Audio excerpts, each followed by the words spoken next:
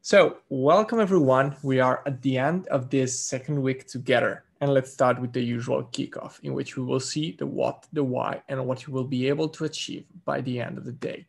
So what are we gonna see today? Today, I think it will be one of the most important lectures and one of the lectures that will empower you the most because you will be able to do amazing things out of it.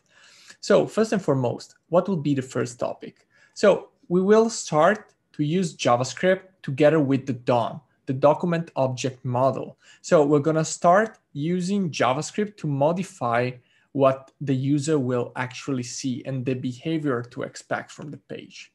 So we're gonna see how to modify the DOM and of course, how to react to events. So we will see how we can use JavaScript to trigger action or function as we defined them last week. Why do we need this? Well, because now that we know the basics of JS, we want to use it in a real life context.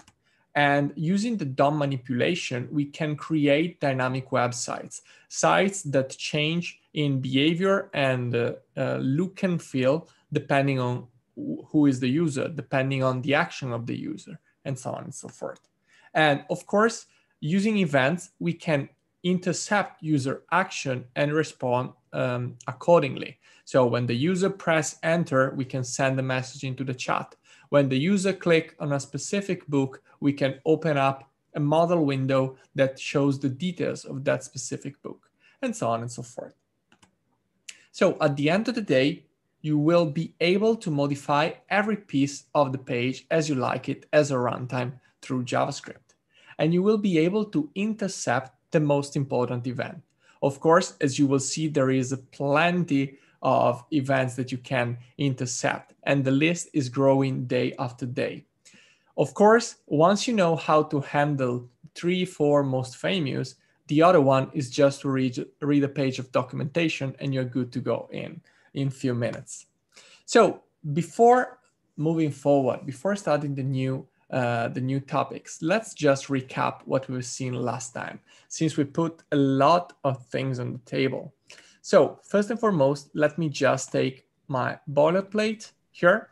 As you can see, it's like we just have an index.html5 in which we have just the normal boilerplate, let's say the one that we have seen, in which we have the head, in which we have the metadata, and the body, in which we will include the content of our page. We know that we can insert JavaScript in 3 ways in our page. We can actually put it into the HTML code directly related to events like on click, for instance, but we will see this better later. We can use the script tag to add some code into the page, like console log, whatever. But the most important way of using it is to import an external file, exactly as we have seen for CSS, that we were able to put inline styling, the style tag in the head, or import an external file. As always, since we're using a file in the same folder, we don't need to specify any specific path. In case it would have been in a subfolder, we would have to add also the relative path that will lead us to that specific folder. The first thing that we have seen in JavaScript is the concept of a variable. The variable, you can imagine it as a labeled box, so a box with a name on it, in which you can store information. The way that we have to declare a variable is by using the let keyword. So let x equal 10 will put the value 10 inside of that variable. We can reassign those variables how many times that we like. And the content of the variable can also be the result of an operation. Like, I don't know, if we want to create epsilon equal 20, we can then create another variable total to be equal to x plus epsilon. The operation in JavaScript are the one that you expect to be. So the sum with the plus, the minus with the minus. Oh yeah, sorry, let me zoom in a bit. Okay, I hope it's better like this. And modulo operator and so on and so forth. We have seen in JavaScript that inside a variable, we can store different kind of object. We can have numbers, we can have strings that are words put together, phrases, okay? Characters, something like let name equal Diego, something like this. But not only that, in JavaScript, we can store inside a variable also function that are, you remember the example of the post-it, a list of operations that the computer can do, or we can have arrays that if the variable is a box, the array is a shelf in which we have for each position into the array a different value in it. And of course, we have also the object that are composite variable in which we can have some key value paired of variable nested within. To make an example, we can have let, I don't know, oh wait. Let, for instance, array be equal to, I don't know, as you can see, it could be a list of elements that could be also not uniform. So we can have merged together strings and a number. Nobody will prevent that. It's not a strongly typed language, as we mentioned before. Or we can create an object like let student be equal to an object in which we have this key value paired inside, like name equal, I don't know, Alessia, since she is here, and email alessia@strive.school, and maybe some other information like, I don't know, courses. That could be an array, for instance, like Ignite and full stack, and so on and so forth, okay? So as you can see, the object is super flexible, and we can at any time then access those properties navigating with the dot. As you can see here, Visual Studio Code is helping me out writing my code, so I can access to name, email, courses, etc. And I can also add new property just by, you know, write them down straight here, like surname, and so on and so forth. To delete properties, we can just use the delete keyword. So delete student.email, and this will remove the property from the object. So the object will be like this without this property. Another thing that we spent some time on that was super and is super important is the concept of function.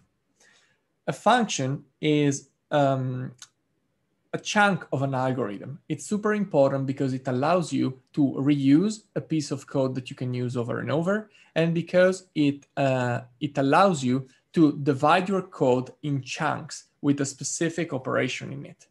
A function can be defined in two ways, with the function keyword or with the arrow function syntax. In this case, we will use the function syntax in which we use the function keyword, the name of the function, like for instance, I don't know, example. Between parentheses, we can specify the list of parameters the function is expecting to receive that will be separated by commas like n1, n2, and will be the input of this function. And then of course we can add every line that we like console log, n1, I don't know, let x equal to n1 plus n2, and then return x, something like this. And with the return, we are currently returning the value from the function. So if we create a new variable here that we will call like let final result be equal to example of n of 20 and 50, the result will be that the value that we are returning here, so the sum of the two values, will be then stored inside of final result. Apart from this, we have seen other two super important topics. We've seen the selection done through if-else statement that allow us to fork our code depending to some condition in it. For instance, if we want to, I don't know, create a function that we can call absolute number. Okay, this function will receive a number, and it will do something very simple. It will calculate the absolute of it. So if we are receiving something like 50, it will return 50. If we receive something like minus 20, it will return 20. How can we do this? It's pretty straightforward. Using the if-else clause, we can just do something like if number is greater or equal than 0, we can just return number. Let me just add some brackets here. Else, we will return minus number. Okay. As asked in the chat, to run a function, we need to invoke the function using the parentheses. So for instance, if I copy this function to my Google Chrome, for instance, where was it? Here we go. And I go to inspect my page in order to have my console, I can definitely just, oh, please don't do this. Oh, thank you. So here we can define our function absolute number, and to test it out, I can just invoke it with absolute number and the number I want to pass it, like 50, that returns 50, and absolute number of minus 100 that will return 100. As simple as that. Apart from if-else statement that we introduce another super important concept that are the loops. The loops allows you to perform the same operation over and over. So the body of the loop will be executed a number of times that you will decide thanks to your code. This is usually very helpful used in conjunction with the arrays, because we can execute the same operation for every element that we have in the collection. An example of this could be by having this array that we created here to, for instance, calculate the, let me just remove myself from here. Let me just calculate the total of the array. So we can define our function total that will receive nothing since the array it's globally scoped, but let's put it as example that we receive something like, let's call collection. And what we can do here is to define the sum to be equal to starting by 0, and we can iterate on the array, for instance, using f4 that will have the initialization of I equals 0, I less than array.length, I plus plus. The code that we have between the brackets will be executed the number of time needed for this condition to be valid. So the first run will see the value of I equals 0. The second time I will be 1, and so on and so forth until this condition is false. Okay, so what we can do here is to say that sum will be equal to array of I. So the first time we will place, equals sum plus array of I. The first time, array of 0, we know that array's index starts from 0. So we will put 10 into this. The second time, we already have 10 in it, and therefore we will add 20. And then we will add 1. To return the value to the caller, we can just return sum.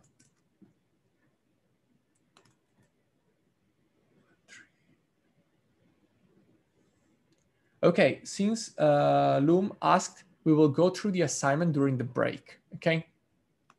Okay, so let me just comment out this code because we don't really need it. And let's start from the lecture of the day. Now that we revise some of these concepts, it's time to see how can we use them in a real life scenario, okay? So first and foremost, we have to introduce this object that is provided by the browser that is called document. Document allow us to access the DOM, providing us a variable called document that refers to the document object model. The document object contains our DOM and the prototype methods that allow us to access elements of the DOM and manipulate them. It's our gateway to access our HTML, basically, okay? So thanks to this document object, we will be able to mess with our HTML code. So you can consider it like a reference to the content of the page. And we can do it through selectors. There is this that are old school that I will introduce first, that are, for instance, get element by ID that returns a reference of a DOM element with a specified ID. Let's see how it works. Let's create an element in our page, and we know how to put the ID. So here we can just create our element. So let's call it div ID equal, let's put it as test. And as a content, I will just add some random text. If we open our page, we will see that we have the div there. If let me zoom in a little, okay. If I do document.getElement by ID, and I set as ID test, I will get a reference to this element. What does it mean? It's like having a remote controller to this element. We have something that allows us to command and to control that specific piece of the page, okay? As you can see, this is the representation. We can store this reference inside the variable, like let test reference equal to document get element by ID test. Why do we need this, and what can we do with this? We can do literally everything. Once we have the command of, it's like having a voodoo doll of that specific element, okay? You can do whatever you want with it. So for instance, if we do something like test reference dot inner text equal ignite, as you can see, we replaced the content of that specific element all in a sudden. If we want to, I don't know, change the style of it, we can just say, okay, cool, test reference dot style dot color will be red. And as you can see, the color of this changes immediately. And we can also add classes, remove classes. We can make it disappear, like style display. As you know from the lectures with Stefano, this will make it disappear. Will it delete it? No, it's just disappear. Since I still have the reference, I still have control over it. So if I put it back with this normal display block, the element will reappear again. Okay, so the reference is super important. Now that we know how to get them by ID, as you might imagine, we can get them in several ways. In the very same way in which we can get them by ID, there is another method to get them by class name. So we can just do document.getElements, the S here is super important, by class name, and then specify the name of the class there. Please remember the big difference between ID and classes. When we talk about ID, we suppose that we will always have a single element with that specific ID. For what concerns classes, on the other end, we are always supposing that we can have more than one DOM element with that given class. And therefore, the result of get elements by class name, it's not a single reference, but is an array containing references, okay? So let me just build an example around this. So imagine here that we have an ordered list in which we have some li with class, let's call it list item, something like this. This will be 1, and let me just copy and paste it over and over. Awesome, 1, 2, 3, 4, 5. Cool. Now that we have this, we can just go back to our page and select them through document, get elements by class name. And here we can specify list item. As you can see, the system is giving us back a collection, an array with 5 elements in it. 1, 2, 3, 4, 5. Okay, but still it is an array. So I cannot do something like, let me store it like let list items will be equal to this piece of code. So I'm saving them into this variable. I can't do something like list items dot style dot color equal red, because I'm not applying the style to an element, but I'm trying to apply the style to an array, and an array doesn't know how to behave at that point, okay? So to apply the style and to perform this operation, the best way of doing it is just simply, since this is an array, looping through the array. So for let I equal 0, I less than list items dot length, I plus plus. And here into the body of the array, I can, for each one of them, perform my operation like list items of I dot style dot color equal red.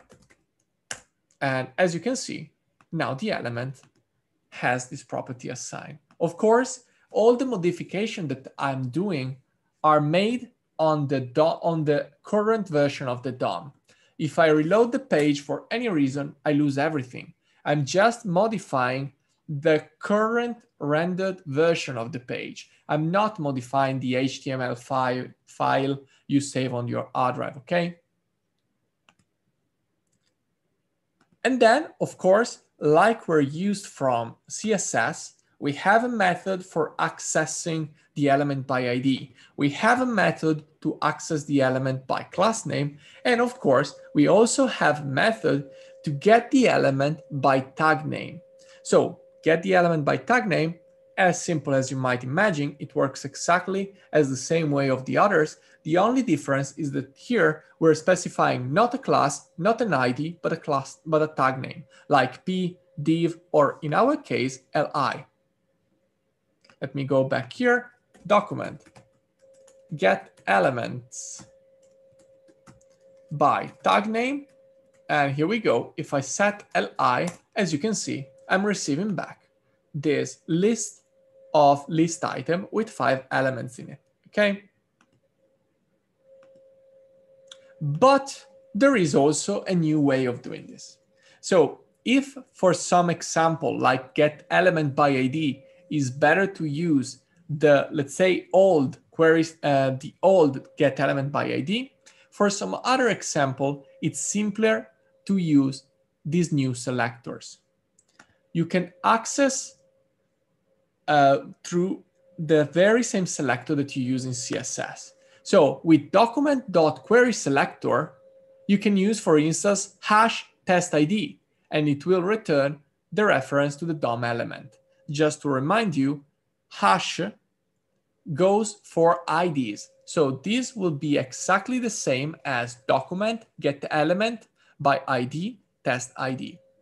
While query selector all is made for selecting multiple elements.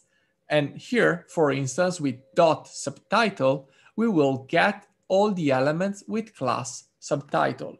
And the cool thing here is that you can use also multiple selectors. So if you have a special hierarchy that you want to use in your application, or if you have a specific selector that you are already using in your CSS, and you know that that works, you can just use it here, and you will be sure that you're targeting the right element on the page.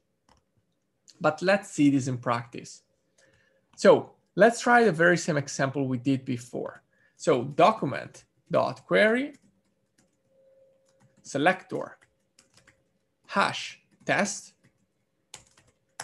as you can see, is giving us back that very same element. So we can just, in a text, this works. And as you can see, this changed immediately. On the other end, if we need to do something like something that selects several elements, we have to use the document query selector all. And in this case, for instance, we can search for all the list items. Okay, and as you can see, the result is exactly what we expect to receive. Awesome. If you have any question, please just stop me. The two methods are two valid alternatives. This one is the most modern version, let's say, to do it. It's, in my opinion, more readable and more flexible, since you can compose more complicated query, like, for instance, I don't know, only under the UL, the LI with a specific class name and so on and so forth. So I prefer this method, but please mind that in some cases it's better to use getElementById for performance reason. Awesome. So let's move on. Now we know how to get the reference of this element. Let's see how now we can read elements attributes. So we can access DOM element attributes thanks to their attribute name. Okay, it's pretty straightforward. So suppose that we have an image in our page, we can just console log the source to access to the source, or use, since this is an object, the square bracket notation. Oh, wait a second. Is the all bit necessary for classes? Okay. So to answer to Anthony, the question is the all bit necessary for all classes? No, but if you want to access more than one element, you need to put it there. If you want to get just the first result, you use query selector. If you want to get all the elements with that specific class or tag name, you need to use query selector all. Can you select an element if it's not specified in CSS? Of course you can. Let me just show you. So how can I specify one element that is not specified in CSS? We can just target it with the tag name. So document query selector div. Oh wait, parenthesis. As you can see, we're selecting the first element, this div, even if it's not specified in CSS. So the selectors and ID, classes, etc. are just giving you an extra helpful name for that element that you can use to refer to it. But of course, you can also refer to it in a less specific way, okay? It's just, when you have the DOM, it's like having a menu of a restaurant, okay? In which you have different sections. In some restaurants, you have a number close to the dish that you might want to order. It's like going to the waiter and give him more direction. So in some case, you can just tell him something like, hey, from the drink section, the third element, and this might be your definition of a Diet Coke, okay?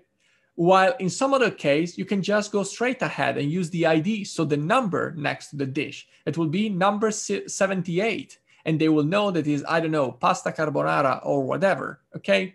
But still, the menu is the same. It's just another way to refer of the element on it. What if you have to use multiple div, but the query selector? No, it doesn't give you an error.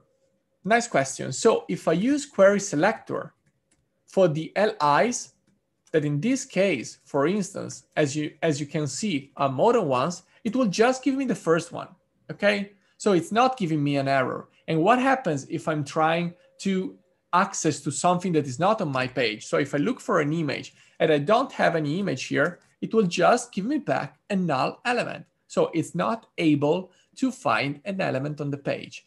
And if I search with query selector all, the result will not be null, but will be an empty array. So, sorry, dude, I cannot find any element, so I'm giving you back an empty list. Any question on this? Okay, awesome. So, as we were mentioning, we can also access to all the properties thanks to their name. Like for instance, if I use this query selector here, let me see if this works. And I specify classes special case. Let's suppose that we're adding here into my page some extra properties. Like for instance, I'm adding an image, source equal, we don't have an image in this moment. I will search one later. So let me just test.jpg. And alt equal, this will be an image, I promise.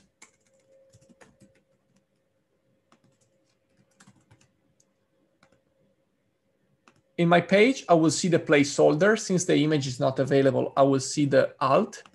And of course, I can access to this image. So let my image will be equal to document query selector img. I'm getting a reference, my image, and I can access to both the properties source and alt by simply using their name. How can we select other elements after the first with query selector?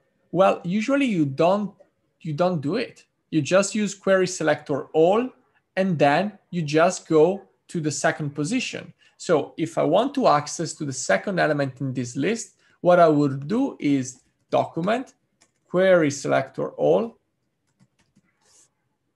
of LIs, okay? And then I will access to the second element, or to the third or fourth element, or to the last element, or to the third element, and so on and so forth, okay? Remember that query selector alls returns you a node list that is a sort of fancy version of an array. And therefore, you are able to access all the elements based on the index they have inside of that array. Okay, does it make sense? Cool. Okay. So let's move on to the next topic. We know how to access element. We know how to modify their properties. What's next? Of course, as we can read these elements attribute, we can also write elements attribute, okay? So for instance, if I'm selecting this picture with this query selector, I can then change the URL of the picture I have in it. And of course, we can do it with the name of it, or we can use the set attribute method. Let's make an example. Let me search for Harry Potter book cover. I will need two URLs. So I can just take the first one, Sorcerer's Stone, copy image address, and I will add it here to my source. Let me see if this works. Let me go back here. Okay, as you can see here, I have my big cover for Harry Potter and the Sorcerer's Stone. Okay, but now I realize that maybe I'm going to the US market, and therefore it's called and the Philosopher's Stone, or was it the other way around? Let me search for Philosopher's Stone. Cool. So this is supposed to be the cover, so I can just copy it. Copy image address should be it. How can I set it with JavaScript? I can just go document, query selector. Let me just store it. Let HP cover equal document, query selector image, and HP cover dot source could be set as this new URL. And as you can see, it immediately load the new picture and present it into the page. And this should create some wow effect at this point. Because I mean, we just changed immediately an image on our page with just one line of code, just by changing this property. And we will use tricks like this over and over to create dynamic web pages. And of course, source is just one example. You can change most of the properties that we have in most of the attributes that we have in our DOM tags this way, okay? So you have just to use the right name. Could be height, could be width, could be source, could be href, could be target, could be whatever attribute you might think of.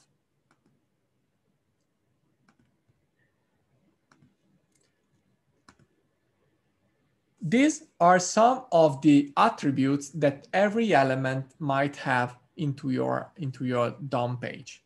For instance, we have element.id that allow us to read and especially write the ID of the given element. Then we have class list that is an array containing all the classes of the element. we know that the class is not only multiple in the sense that we can use the same class for several elements into the page, but also because a single element can have multiple classes. And therefore, it's pretty straightforward that class list will be an array. And because it could have 0 element or 10 elements, we will never know. Style, as we've seen before, is an object that contains the inline styling of the object.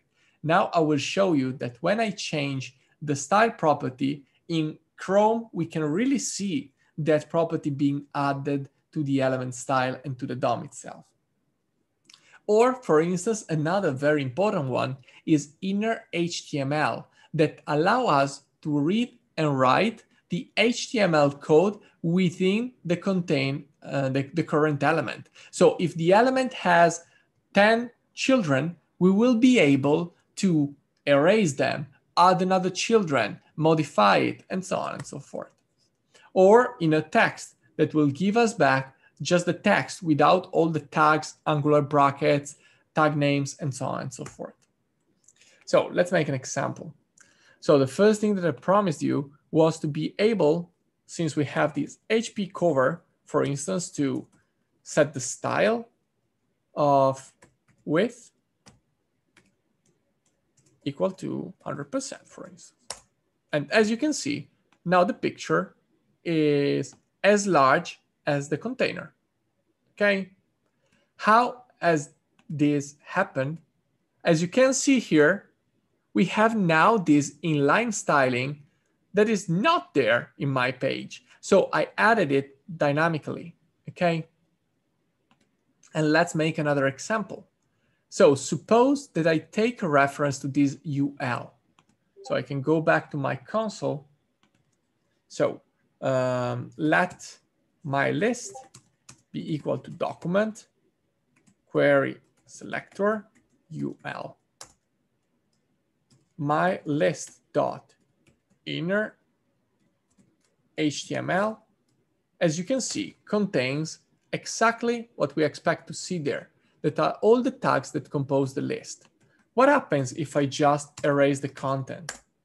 As you can see, now all the children are gone until I refresh the page again. Awesome.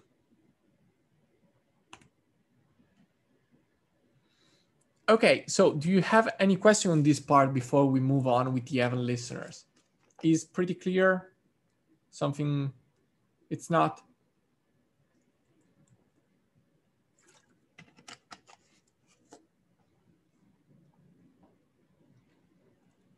No, there is no way to save these changes. So it's a good practice to test it out on the browser just for the experiment, but then you have to remember that you have to take those changes to your code. Otherwise, they're simply lost, okay? What are you doing in the console? Would I write the same way in VS Code? More or less. So what we are doing here, we're changing the page at the runtime. Usually what you want to do with JavaScript is to change things when something happens, okay? Because otherwise it would make no sense. You can just write your HTML code as you like it without having to change it later with JavaScript. So now that we know how to play a little with the DOM elements with JavaScript, we will see how we can react to events in order to change our page accordingly, reacting to a specific event triggered by the user, okay, or by the page lifecycle, to be frank. So first thing to oh wait, another one. Would you please change the background of one of the LI in the UL by JS? Sure thing. So let me just go back here, reload the page. So we have to take one of the LIs inside of the UL and I will change the background. Awesome. So I will do it with one line of code. Document query selector all. I will select all the LIs. I will pick the third one and I will style the background background as red. And as you can see, the third element has been styled as we asked JavaScript to. Any other question? Okay, cool. Okay, but how can we intercept the user behavior? Let's introduce the concept of event listener. Event listener is a function that fires when an event occurs. Okay, so events can be anything from a click to a mouse entering the content area, or an image downloading finished, or things like that. There are many ways to create them. We already seen one way, okay?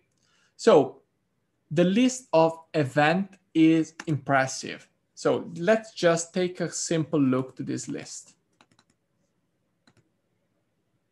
As you can see, there are many events, okay?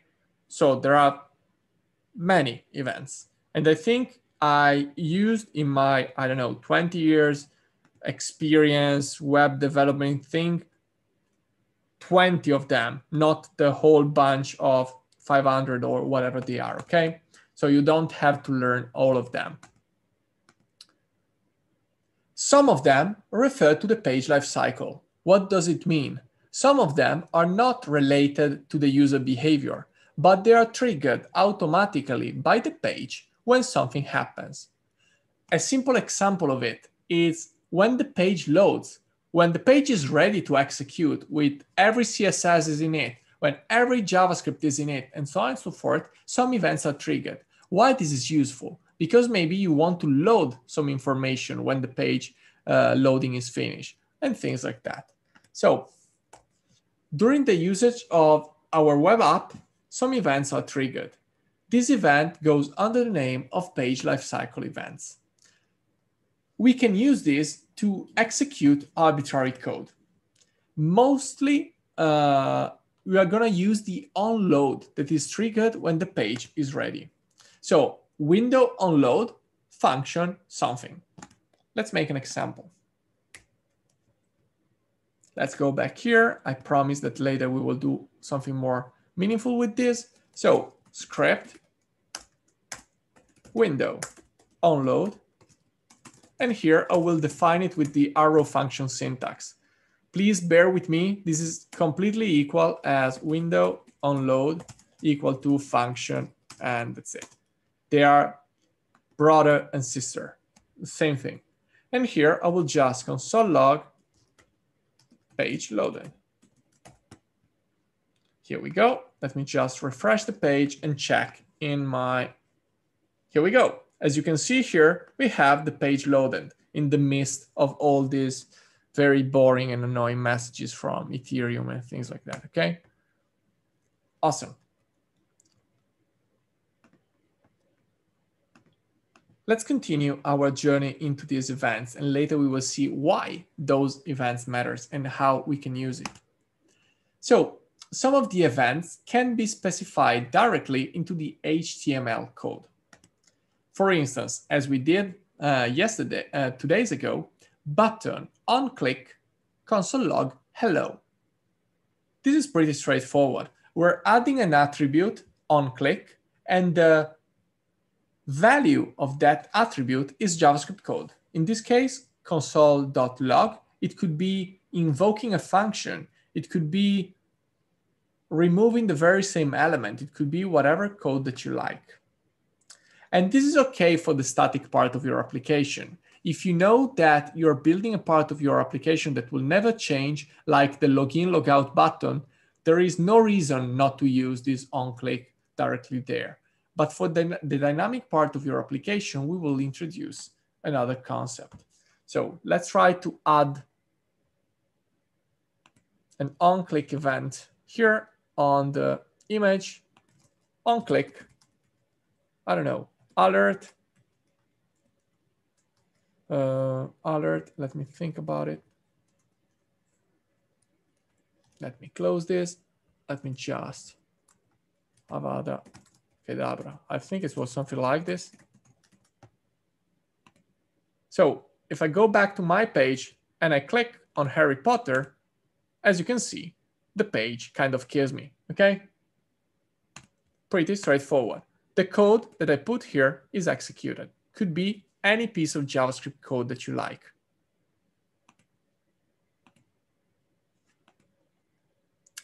Another way that we can use to add events is add event listener. We can use add event listener to add an event listener to any element on our page. .add event listener, event name, and callback is the way to define it. The event name, for instance, for click is click, for mouse down is mouse down, and so on and so forth. You can refer to the full list we've seen before. As an example, if I have a button like the button submit, I can add an event listener of click, and the callback is just a function like console log clicked. And this is okay for every part of the application, because maybe that button was not there when the page is being created, but this is the result of another operation that the customer, the user went through. Okay, let's make an example. And this example will be a little more tricky, but I hope a little more fun. So let's try to add an event listener to all these tasks here. So let me just transform this in tasks like, I don't know, grocery. And then, I don't know, Ignite lecturer. And then maybe we're gonna have, I don't know, dog something. I don't have a dog, but this is probably something people do. And I don't know, pay the bills. And order something stupid from Amazon. Okay, so suppose that this is my checklist for the day, and I want to be able to click on those elements and just, you know, check them out when I'm done with them. How can I do this? Well, I can just go back to my page on load and select all of them. So let me just write it down in English. So I need to select all the list items in my list. For each one of them, I need to add an event listener for the click event. When I click on them, I want to add a new class that will make them look as, I don't know, underlined or striked. I don't know the right word for this probably. Okay, so let's transform this into code. So first and foremost, I need to get all the list items. So list items will be equal to document query selector all, because we will select all of them. And the class here is list item. So as you can see, I'm selecting all of them.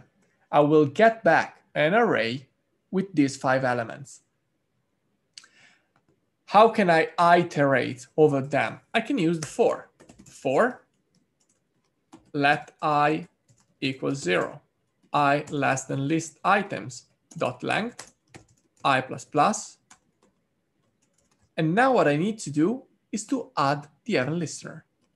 So let me just, we have seen the syntax a few minutes ago, but let's see how it works. So list item, so list items of I, add event listener, and here we will specify that will be a click event listener, and then we will have our method that will, for the moment, let me do it like this, just console log clicked. Let's see if this works. Let's do it by step. I'm going back here. I'm going to the console, I'm cleaning up everything. And if I click on Ignite lecture, it's clicked. If I click on pay the bills, it's 2 times clicked. If I click on order something stupid from Amazon, it's 3 times clicked. But how can I know which element has been clicked? How can I know? Exactly which element has been clicked from my list? I just know that something has been clicked. Luckily, all the events in JavaScript carry with them the event object. The event object is a collection of properties depending on the event that stores, most of the valuable information of this event. If it is a click event, it will be X and Y. If it is a keyboard event, it will be probably the button that has been pressed, and so on and so forth. This object came as a property to the function, so we can just call it event props, something like this. And if I console log event props, I will be able to see in my console some very relevant properties. So if I click on Ignite lecture, as you can see, I have a lot of property here and there, but I also have the target, and the target is the reference to the element that generated that specific event. So what I can do here is just to say, okay, the clicked one, let clicked one be equal to event props dot target.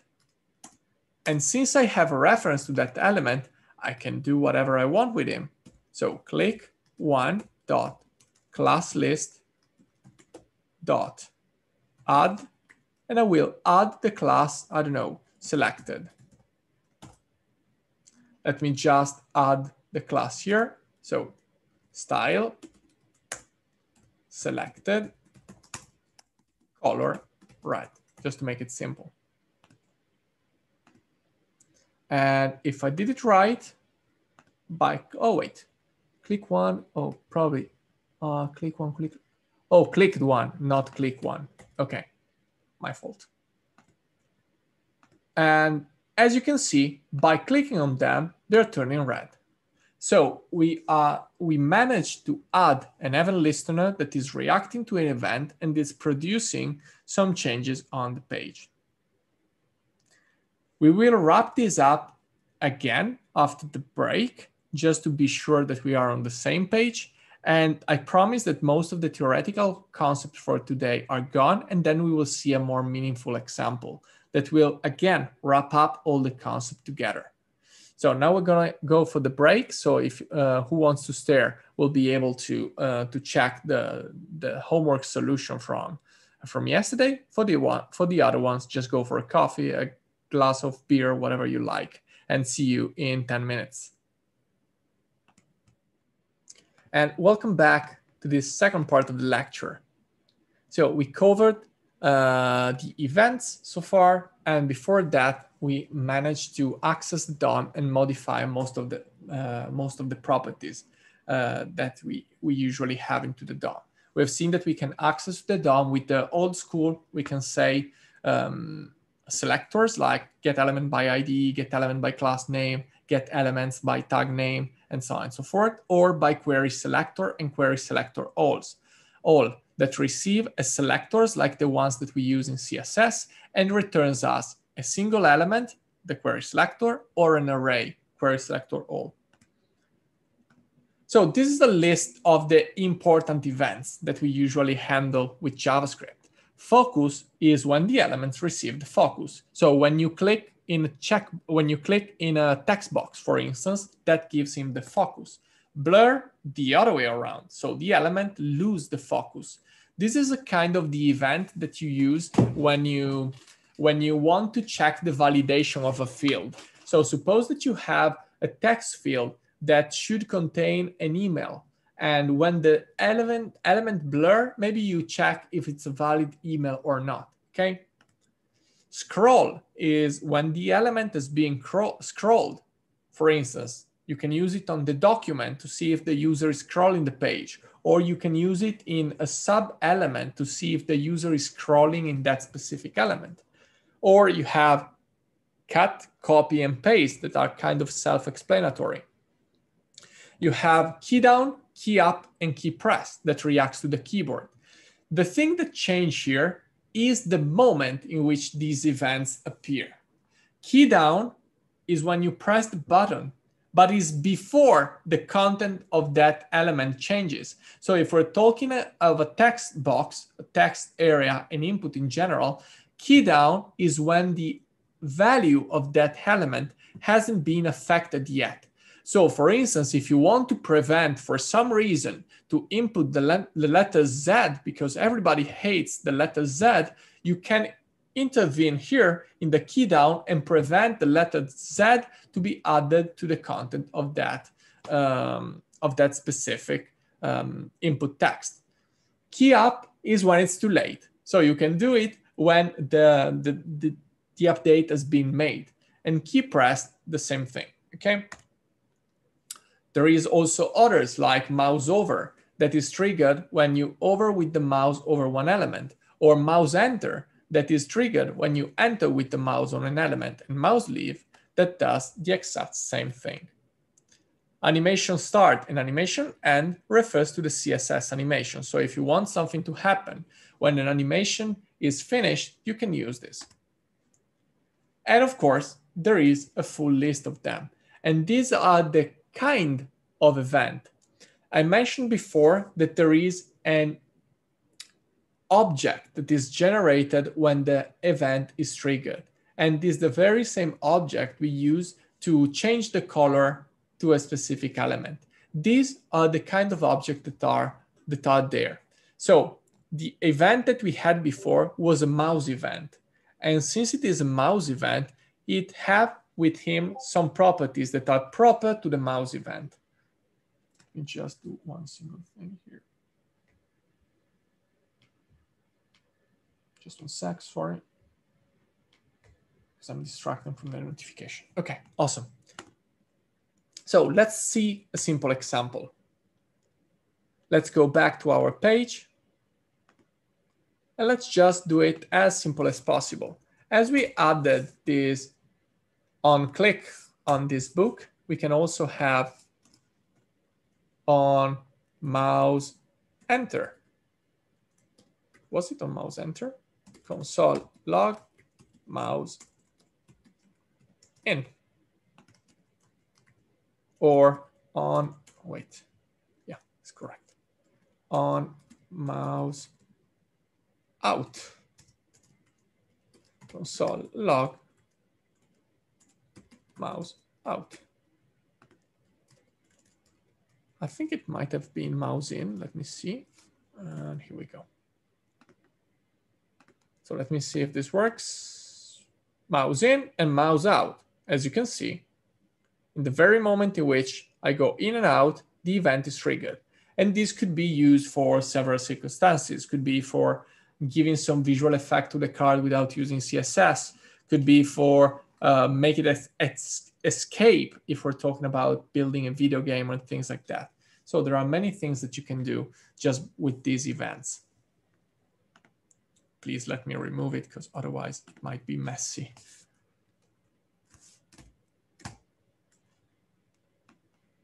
Okay, let me remove the whole bunch of it and let's give it back his own dignity to our Harry Potter.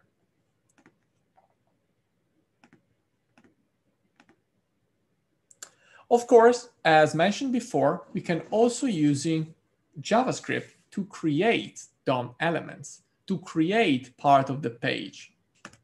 And for the moment, we just created elements using inner HTML.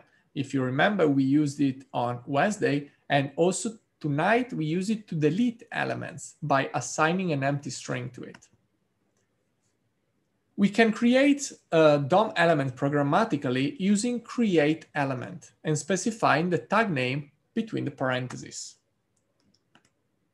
So for instance, we can just create a new div with the name that we like with document, create element, and specify between double quotes the type of tag that we want to create.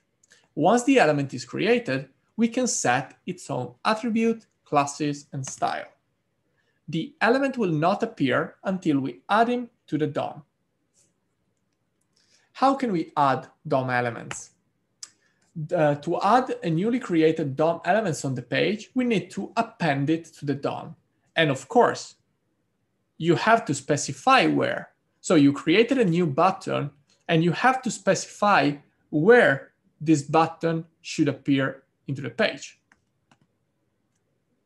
We can append DOM elements programmatically using the append child method.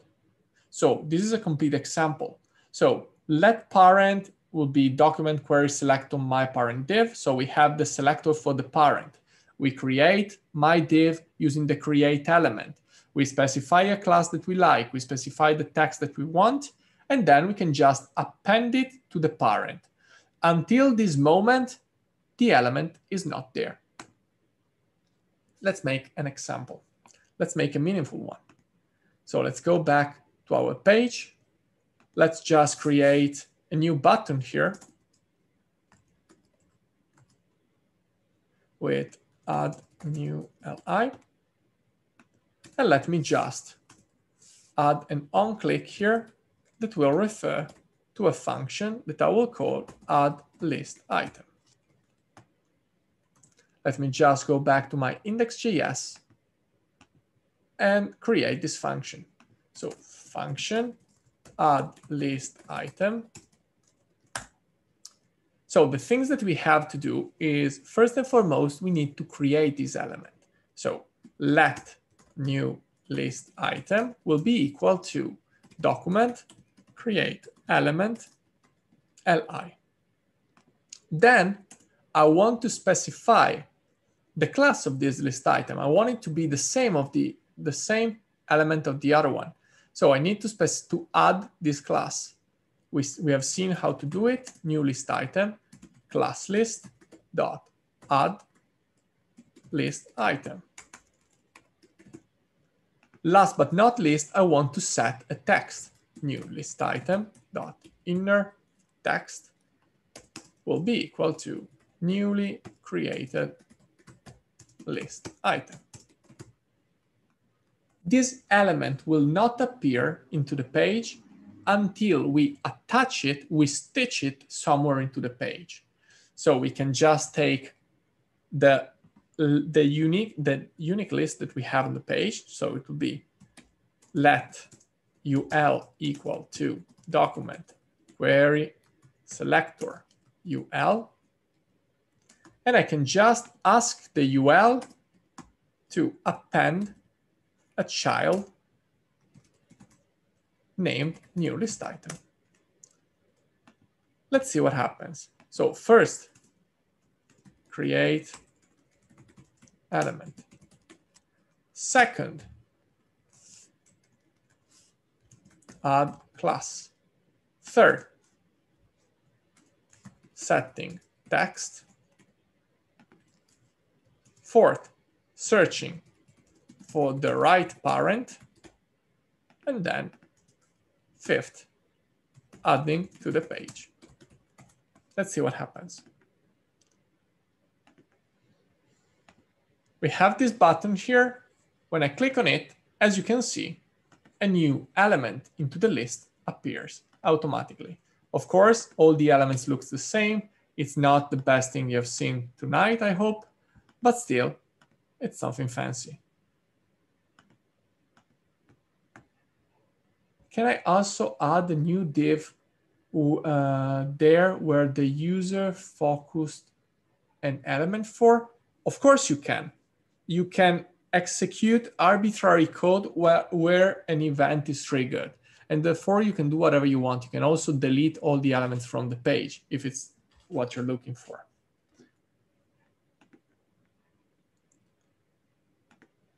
So we're almost done with the slides so that then we can build an example together.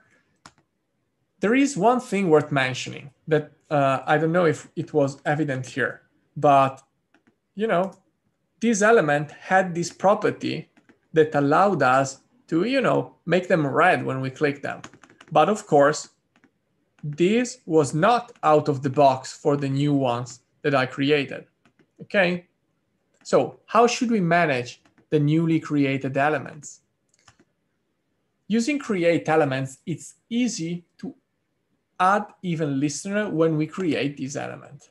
We just need to use the add event listener for the newly created element. So for instance, for this element that we just created, the only thing to do is to add the very same method that we created here. So we can just, in this case, copy this code. And here that we already have the reference to the element, the only thing I need to do is new list item and then add the event listener. And as you can see now, if I go here and I create a new list item, now also these list items react to my very same behavior, okay?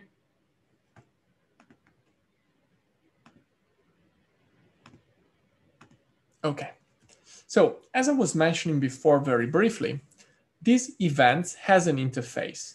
What does it mean? That they share the same structure amongst different kind of interface. Every time we trigger an event, this parameter is passed to our function. This param contains all the information related to the event. And every type of event has its own properties. For instance, the click has information about the X and Y where the user clicked. That might be useful. Imagine that you are creating a first-person shooter into the browser. You need to know where the user clicked to know if it hit the target or not. Key down, information about the key that has been pressed. Apart from the button that has been pressed, I would know also if there are some moderator on it, like the Shift, Control, Alt, and so on and so forth. And there are many of them. And the whole list is here. We can see it later. You can see it later, and I will share this slide with you. And of course, every time a new event is triggered, this new parameter is passed to the function. And to catch this parameter, we have to set up the function for receiving it. So as I was mentioning before, you have to set here this name that is arbitrary, could be E, could be event, could be your name. Just use something meaningful. Or, of course, if you want, you can create your own function and then pass the function there as a second parameter for the callback. Even if we have different objects, depending on the event that we triggered, we have a common interface for all the events. Some of the property they share are event.target. This is the one that we used before. That is the reference to the event, to the target that generated the events initially. Then we have current target. That is a reference to the currently registered target for the event. Event.type, that is the name of the event, case insensitive, like click, and so on and so forth. Event timestamp, that is the time in which the event has been created. That might be useful for some reason. So again, as you can see here, this is an interface of type mouse event that contains the target, as I was saying, the timestamp in the JavaScript format. Let me show you the timestamp too. Timestamp. This is like how JavaScript internally refers to date. You can transform this timestamp, of course, in the hour, minute, second, day, year, and so epoch, etc., etc., etc. To just see. So now that we knew all of this, let's create an example together that will create a real page for us. So let's go back to our page. Let's clear some of the clutter that we have here. Let me start a new page. That will be easier. Let's call it bookstore.html. I can just create my bare minimum interface I will create a div with the ID of library. And I will add here a title with welcome to my bookstore. Something like this. Okay. Now, let me just add some script here in the very same page, and I will execute some code on window onload.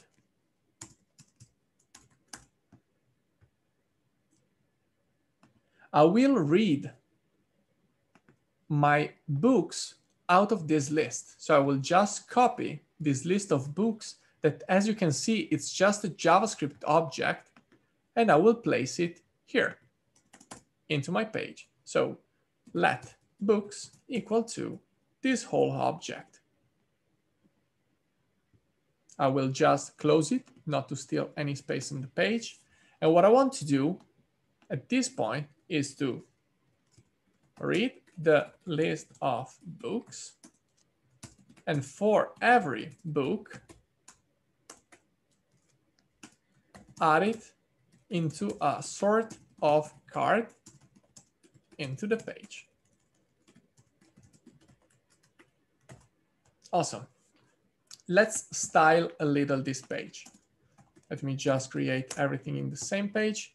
So let me just say that the library will have display flex and flex wrap. Flex wrap allow us to take the element into a new line, let's say, in the moment in which they reach the maximum, especially if they have a fixed size. Otherwise, flex will force them to stay into the same row or into the same column. So I will just add some other properties here, like for my library, I want I will call them card to have a max width of 200 pixel and a border of 1 pixel solid gray and a border radius of 8 pixel. I'm just throwing them up. So, and my library card image will have a max width of 190 pixel.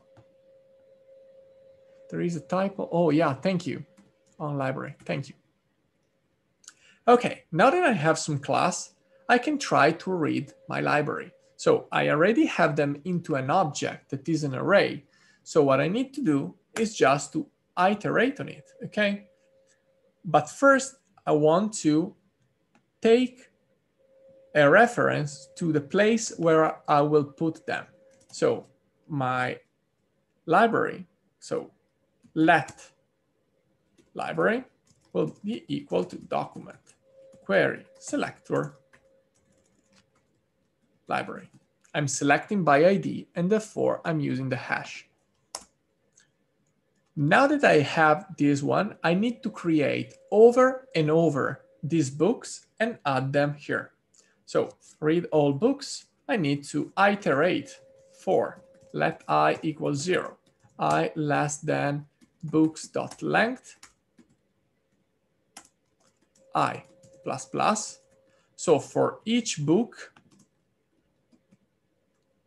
for every book, here we go. Let me just copy this, that is the right command.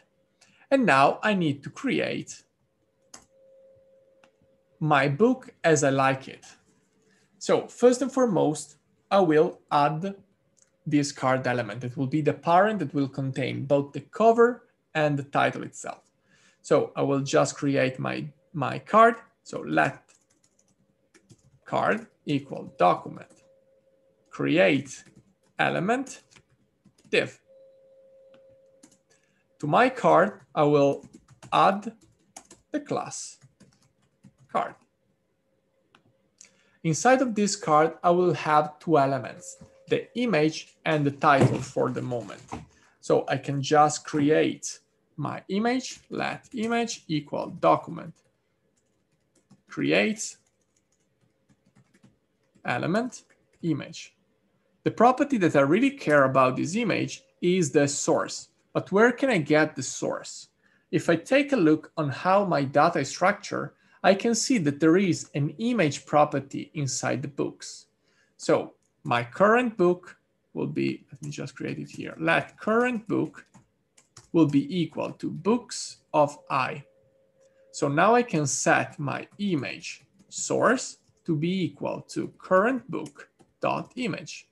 And as you can see, I will just go for the first one here, for the second one here, for the third one here, and so on and so forth. Now that I did this, I can create I can add this to the card. So card append child image.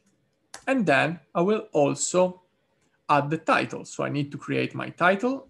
So let title be equal to document create element. This will be a paragraph, for instance. I want the title dot inner text to be equal to current book dot title. And I want to add it again to my card. There is one step missing. Now we have everything inside the card, but the card needs to be added to the library. So I just need to library append child card. So just to recap, when the load of the page is done, when everything is set and ready to go, this will automatically execute. It will get a reference to the library, and for each and every book, it will create a card. It will add this class to the card. It will create an image and set the source. And as somebody's suggesting, I will set also the alt that will be equal to current book dot title plus, let's put it like cover, something like this. I will add the image to the card, create the title, add the title to the card, and then add in the card to the library. This will probably not look very good at the first run, but let's see if this works at least. Oh wait, I need to run it. So open with live server. And as you can see, it's loading slowly. It's not the best UI you have ever seen, nor the best book ever. But if you consider that without this, if I just return here, this code won't be executed. This is like my page without it. It's completely empty. There is nothing to see. And just by adding this piece of code, I'm dynamically generating a big chunk of it, as you can see here. It's not perfect. It's far from being perfect. But yeah, I mean, it's something that I'm generating out of this list. Any comment on this? Let me show you the code again.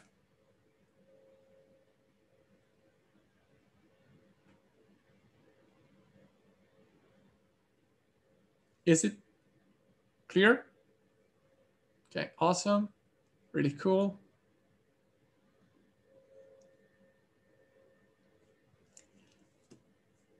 Okay, nice. So suppose now that we want to make this book disappear when we click on them. How should we do that? Well, we know how to do it. We know that we can add event listener. Event listener allow us to listen for a specific event and execute arbitrary code when that specific event is fired. So in this case, I can just go here and say card dot add event listener. And here I can select the type of event listener I care about. For instance, I can just use the click event, and then I will have my chance to execute the code that I like. Let's call it click event. So what do you want me to do? when we click on a book? Any suggestion?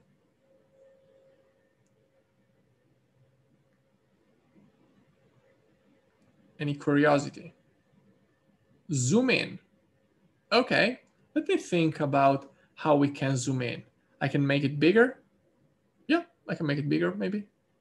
Or I can display none. Okay, wait. We have several options here. Let me just figure out overlay with color, add paragraph, display none, be the first in showing. Be the first in showing. That's tricky. That's definitely tricky. I like it. Let me think, how can I do it? Be the first in showing. I should just, that would be already tricky. I think it would be hard to understand then. Just briefly, what you have to do to make it first of the list would be to swap it with the first one or unshift the collection of children and put it at the first place. It's not hard, but it's kind of complicated. It requires several steps. So let me just add a different styling for it, okay? So we have our click event, and the first thing that I want to show you is the difference between between target and current target, because maybe from the slide it was not super clear. So click event dot target and click event.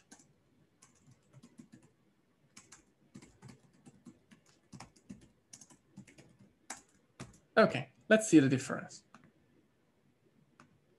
Let's go back here. Let's inspect the page. And let me click on this book. Console, clear, console. Okay, awesome. Do you see the difference? This is target. This is current target. This is the image. Why is the image? And this is the card. Why is the card?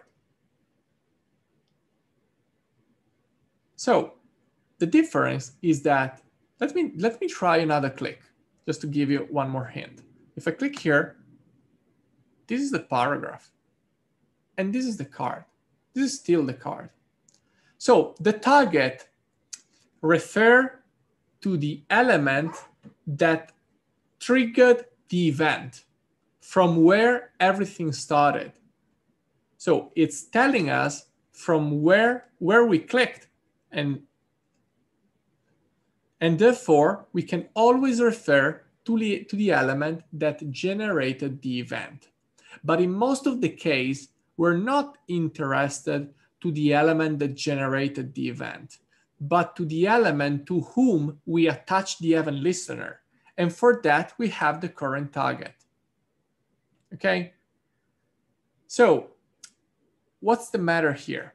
Suppose that I want to add a border to the card, regardless of where I clicked. By the current target, no matter what's the content of the card, I will always know that I'm referring to that specific card. With the target, I will be more specific, but I will be more prone to errors. So in this case, I can just use the current target. Like for instance, click event dot current target dot class list dot add selected, for instance. And here I can just specify that the selected class means that the border is 2 pixel solid red. And another thing that I want to do, this, I don't like this. Let me put it 200. Let's see what happens. Oh, wait. Nope, I don't want edge. Oh, wait, I think I made a mistake. Yeah, 2000, yeah. Thank you. Okay.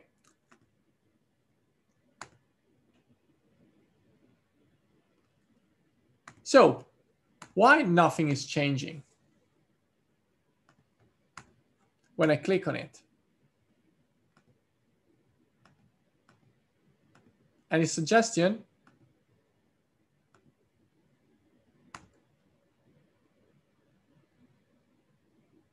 We assign the class to the card. And as you can see here into the DOM, the class is there. But this rule is less specific. Okay, so here we have a rule that implies an ID and a class name. Here we just have the class name, and therefore, even if this is the new rule in town, this is stronger, and therefore this will win. So what we can do is just to say that this selected will insist on the card with selected. And now it should work. So if I go back here and I click, as you can see, we have this button that appears. How can I make this border disappear if I click again? How would you do that?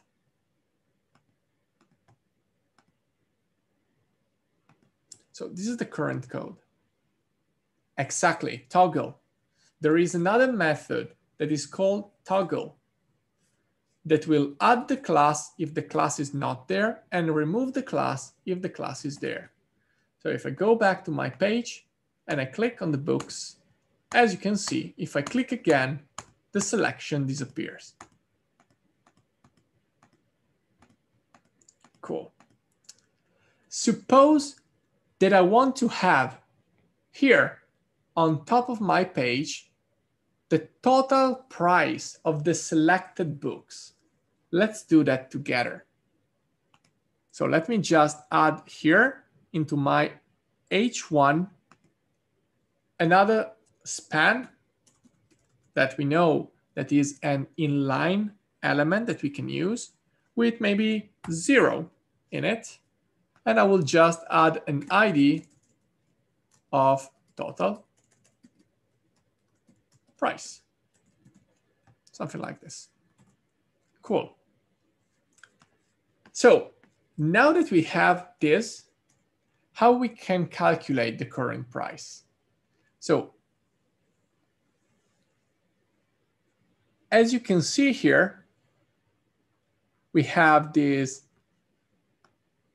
element. This will be super complicated, actually. No, this will involve too many things. Sorry about this.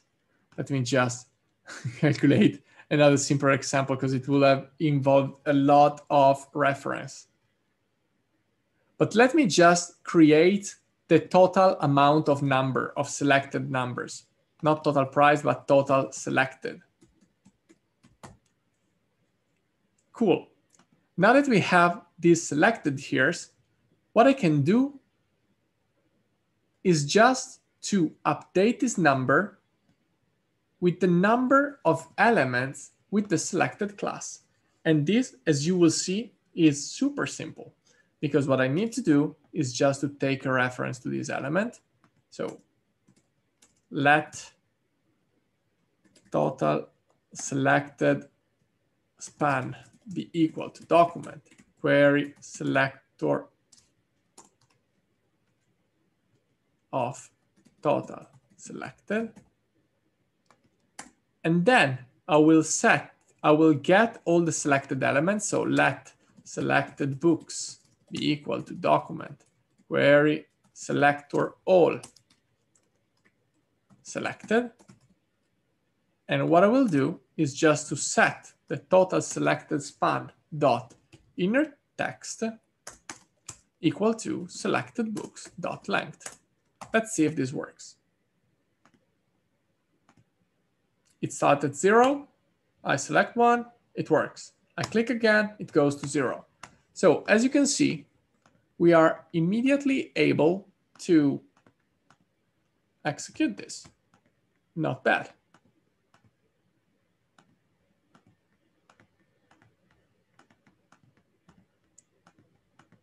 Awesome. Okay, cool. So do you have any question on this piece of code?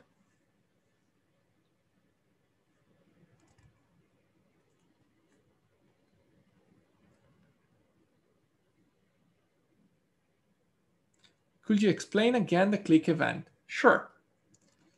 So every event in JavaScript is generated as a response to a specific user or page action. We have two big categories, the page lifecycle events and the user-generated events, if you want. The user-generated events are of many types. One of the most used is the click event. We can assign a click event in several ways.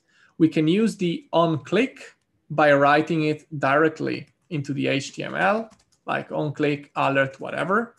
Or we can assign it through the addEventListener method. The addEventListener method accepts two parameters. The first one is the type of event he has to listen for. In the case of the click event, it will be the click. The second one is the method that will be executed, the function that is executed, the piece of code that is executed in the moment the event is triggered. Every event in JavaScript gives also an event interface that contains all the property of the given event. In the case of the click event, this is a type of a click event object that contains some extra information, not only the usual target, current target, timestamp, etc., but also properties proper to the click, like the X and Y of where the user clicked, if there was like the shift pressed or not, if it was the left click or right click, and so on and so forth. In this specific case, when the click event is triggered, we are doing 4 operations. The first one is to toggle the selected class from the element from the card, basically.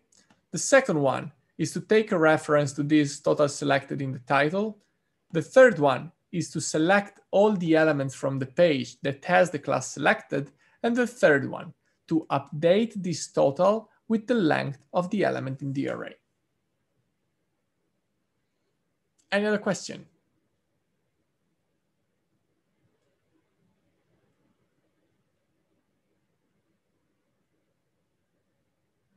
Sure. Every event generated provides us a target and a current target. The target always refers to the DOM element that generated the event. The current target always refers to the DOM element to whom the event listener is attached to. This could also overlap, but in case of nested element in which we have several children, the target might vary. So if we have, for instance, this structure here, as we have, for instance, for the card, the event listener is attached to the card itself. But at the end of the day, it's more likely for us to click on the image or to click on the paragraph. When the event is triggered, it will bubble from the parent to the card, and the card will trap the event. At that point, the event will contain the target that will be, for instance, the paragraph, that is the element that has been clicked, but it will also hold a reference to the one that captured the event, that will be the current target. I think this is also visible here. As you can see, we have this handler. If we inspect the card, as you can see, we have this event listener that has the prototype of our code, the scope, etc. While if we go on the paragraph, as you can see, we see also the click that came from the card itself. So it will bubble until it reaches this card. Again, target is the element on which we click, for instance. Current target is the element that is responsible for handling that click.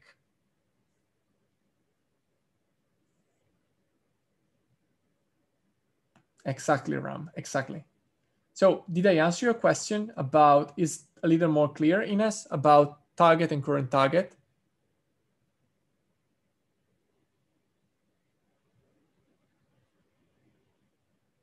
Okay, awesome. So any other question?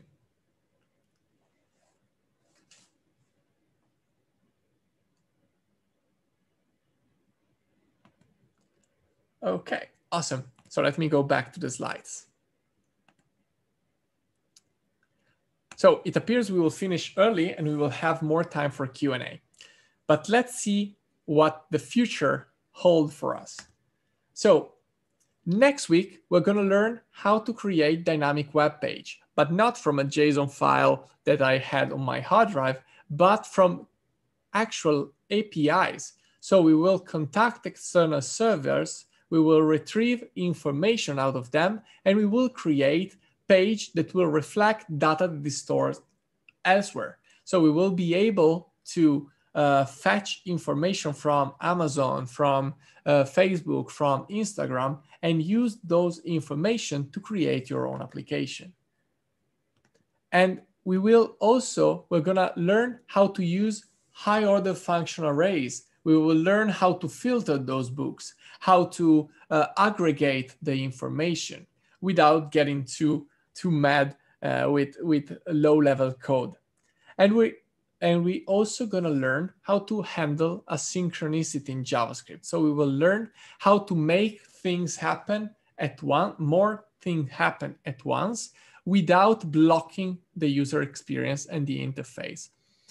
You have to consider that for the moment, we're doing things on our own computer.